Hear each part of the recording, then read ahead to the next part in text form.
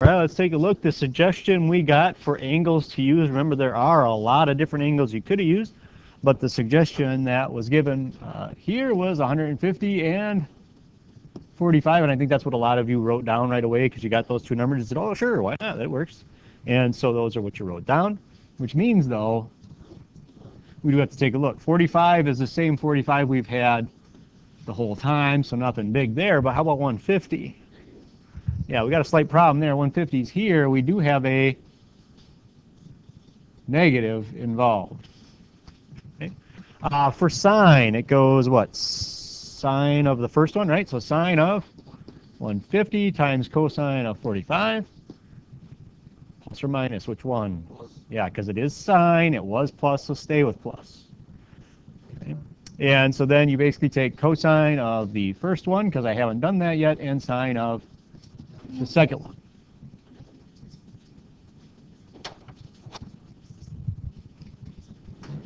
So sine of 150, 1/2. Square root 2 over 2 plus negative square root of 3 over 2. So this becomes, oh, yep, over 4. Well, should we just put minus? Yeah. This is a 4, my bad. You should just erase that out. Which is the same.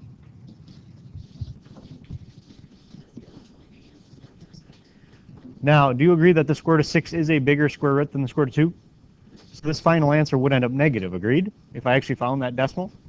Does it make sense that this answer would be negative? Why?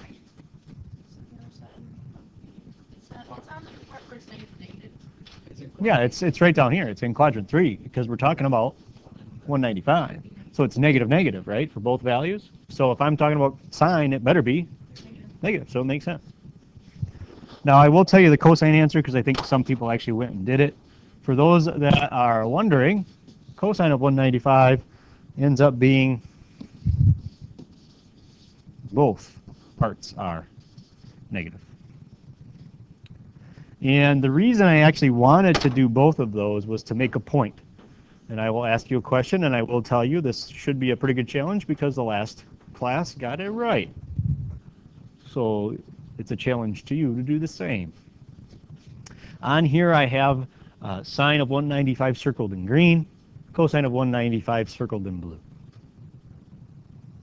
If I took the one circled in green and squared it, not something I actually expect you to do in your head, but if I were to take that value, circled in green and squared it, took the value in blue, squared it, and added them together, what would I get? 1. Because sine squared plus cosine squared equals 1. And it's because they're the same angle. It's cosine of 195 squared, sine of 195 squared. You add them together, you get 1 because it's a Pythagorean identity. As long as the angle is the same. You can't do cosine of 195 and then sine of 22. Square them both and add them together. That doesn't have to be 1. But here it does. Very good. So that's if you're given the angles. That's how you would do it. What if you're not? I'm not given angle x or angle y, but I am given information about x and y. And once again, I want these to be exact. I don't want these to be some rounded thing. Because let's face it, we all know over here that to find angle x, all I have to do is take arc sine of 4/5. But that would be rounded. I don't want that. And to find y, all I would do is take arc cosine of negative 3/5. But once again, would be rounded. Don't want that. So what we're going to do, it tells us we have angle x and y, and they are in the first and second quadrant, respectively. What does respectively mean in this case? In this case, it means basically that x is in the first and y is in the second. They follow the same order is what that means. So I'm going to draw a picture for x, and I know it's in the first quadrant. There's angle x right there. Sine being 4/5, does that mean I can put the 4 and the 5 wherever I feel like it? No. 5's where? 4's where? What can you tell me? Yeah, 4 is its opposite over hypotenuse, correct, for sine, right? So what's the other number? Yeah, I normally stick with the triples. You don't have to. I could have just terrible radicals involved here. And we'll do a picture for angle Y in green. We'll kind of keep things separate with colors. Can I draw angle Y wherever I feel like it? Any quadrant? Doesn't matter? Yeah, I better draw it in 2 because that's what it says it is. So in other words, I'm taking an angle somewhere between 0 and 90, and I'm going to add it to an angle that's from 90 to 180, right? So it's going to get pretty big, right? Possibly. Because I could add, even if I add the smallest, 91 degrees and 1 degree, I'm at 92 degrees, right, if I add those two. And so here we got cosine. So positive or negative 4 on that one?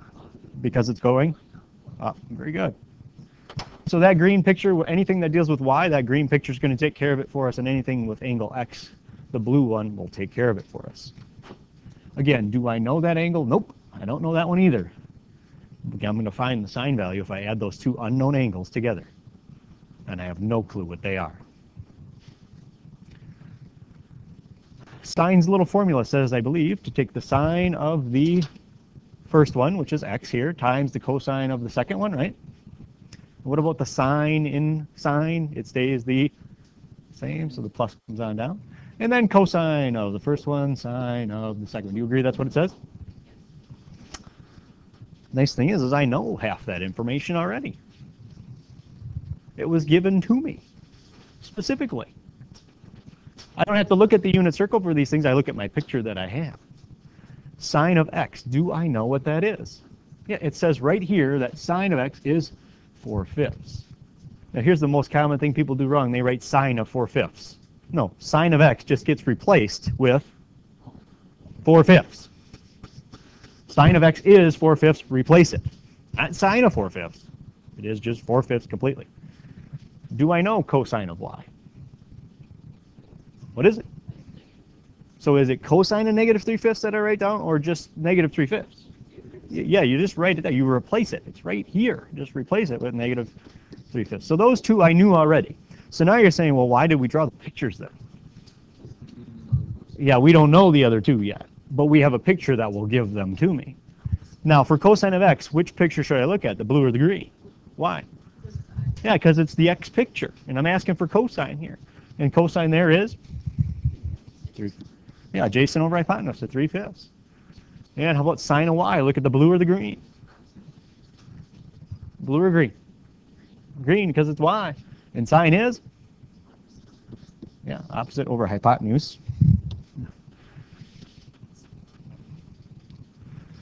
And so it's 4/5. You remember when I told you when dealing with the unit circle, a lot of times you'll get a common denominator? A lot of times here you won't. I was nice, I gave you the same Pythagorean triple. Obviously there's a lot of them out there. They might not always be the same, so your denominator might change a little bit, but here I was pretty nice, and there was a reason I did this one. So I put these two together, I can put those two together, order of operations. This is 25ths plus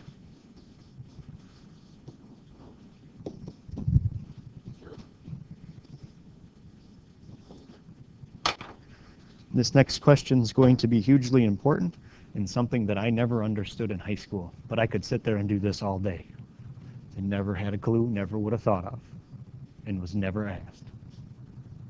You should be able to right now tell me exactly where x plus y ends up. Do you know x and y? No. But you can tell me exactly where it ends up. And you should be able to. But I never thought of it. You know it's a first quadrant angle over here that I'm adding to a second quadrant angle. And I know that the sine value of those two added together is 0. I must have ended up at 180 because that's the only place sine equals 0, and it would be two angles like that added together. It has to be 180. Okay. Again, do I know what they are? No. It could have been 89 and 91 for all I know, but it got me to 180. Okay. Again, just put a number out here then. Give me a number in the first quadrant. 45. Is that right for this one? No, because that's not where the picture would be. But 45 is a first quadrant angle. Agreed? This one's a second quadrant angle. Give me one. And probably 135 would be the best answer. 45 plus 135 is We're saying we added two angles together, then took sine. I know sine of that angle is 0. Either there or there, correct? Sine would be 0. And if I took one of these angles and added one of those angles, well, am I going to end up at that one? No, I'm not going to end up at that one. I must have ended up at that one. Right, you'd have to kind of go backwards or something, or yeah, there's no way you would get back to 0. Okay? Because you added two angles, you had no clue, but you know where they ended up now because you're smart. But again, I would have never thought of that. We'll do one more, but I'm guessing you'll, whoa. And then I'll leave you to your own devices for the next one. It's the same pictures.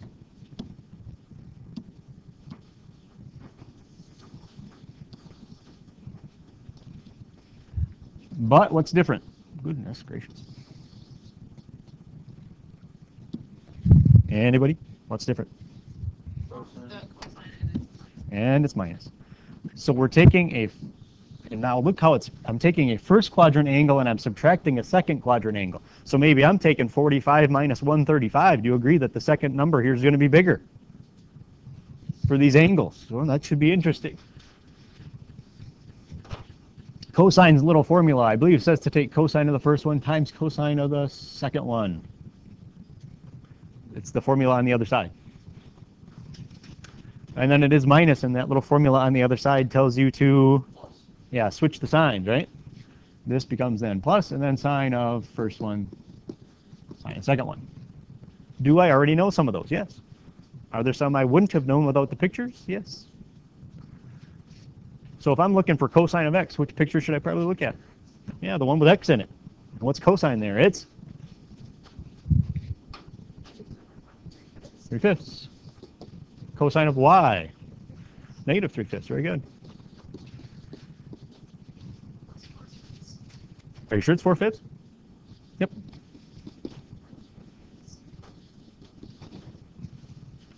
Did you already do this one? It's doing good. All right. So I can find that one, can find that one.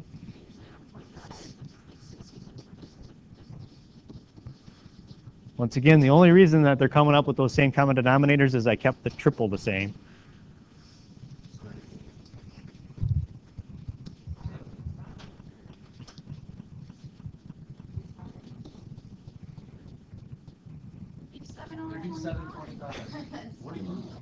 You know what?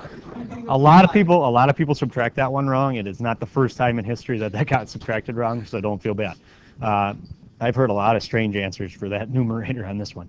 But 7/25. I was doing 9 plus 14.